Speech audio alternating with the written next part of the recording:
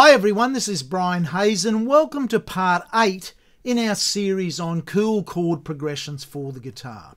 Today we've got a chord progression based in the key of D minor. It's a simple progression. I'll play it for you, then we'll discuss it.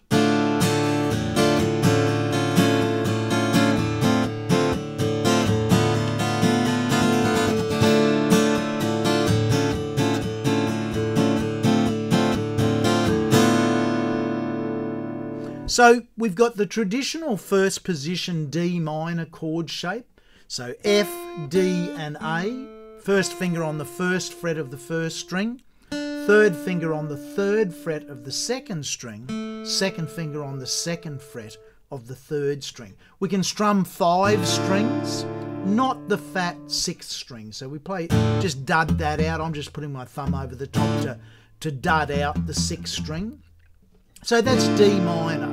Now what we do is we move our third finger, which is currently on D, back under our second finger. We move it from the third fret to the second fret. We get a beautiful chord there, an interesting chord, D minor major 7th. C sharp is the major 7th note in the key of D. So we've got D minor to D minor major 7th. Now we take our third finger out of the equation because what we want to do is shift that C sharp back to the first fret and play the note C. So we've got this moving melodic progression, D, C sharp, C. But to do that we have to change our chord grip. So it becomes a 2-finger chord grip, D minor 7th. So it's like playing a standard F major chord in first position, but lifting up your third finger so that D rings out. Our notes are D, A, C and F.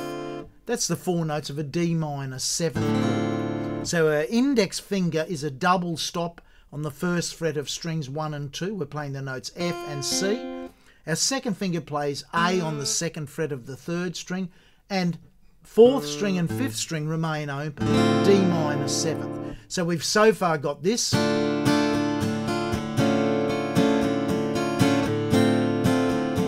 one final chord, because the melodic movement is a 4-note melody going back chromatically. D, C sharp, C and B. So we want an open B in amongst that D minor 7th chord. So we have to change our shape again. This time it's just 2 fingers involved. First finger on the note F on the first string, first fret of the first string, second finger on the second fret of the third string. All the other strings are open, the B is open, so we've got D minor 6th, a D minor with a B in it. So here's the 4 chords, D minor major 7th, D minor 7th, D minor 6th. Another cool chord progression for the guitar.